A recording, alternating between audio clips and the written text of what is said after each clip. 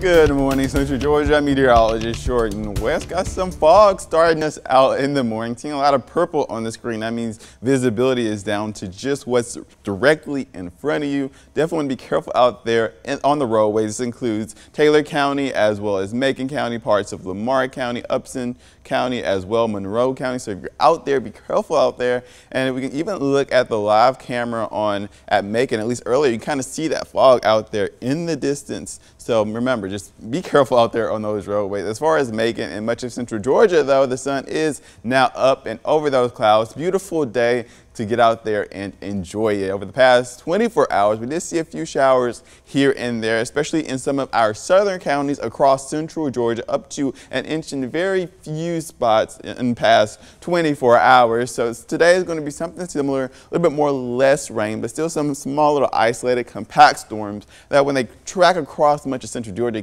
they can leave a lot of rainfall with them. So heavy rainfall and there may be a few gusty winds are likely today with these small compact storms, although you seeing these storms are not very likely thanks to this high pressure that we have in much of northern Georgia. So northern Georgia isn't really going to see any. If you head to Atlanta, you're all good, but it's much of Central Georgia, South Central Georgia, and southern Georgia that's going to see all the rain today. Let's track that with you now. This is 1 o'clock, and most of those showers are in our southern counties still, and that's going to continue as we head into 5 o'clock. Copy and paste as we move into 9, 10 o'clock. Got a few isolated storms making their way in there. Like I said, very, very, very low rain chances today. Again, you can copy and paste that for tomorrow because it's a similar situation. Some of our southern counties seeing some rain, got some storms off to our east. They kind of just brush up against Central Georgia. And then as we head into later on in the work week, we start to not really clear out, but see rain chances ramp up as a cold front moves in a little next week.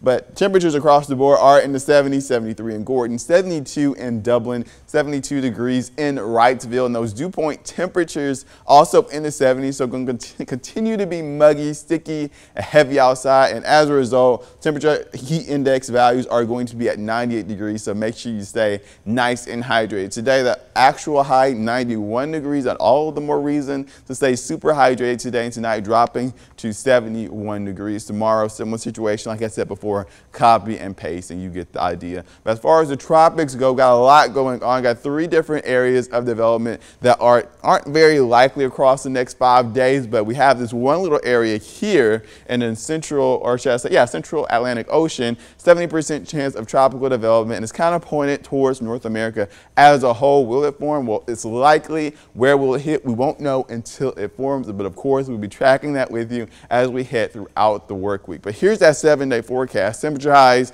are in the 90s the next 4 days and even the 80s by the weekend.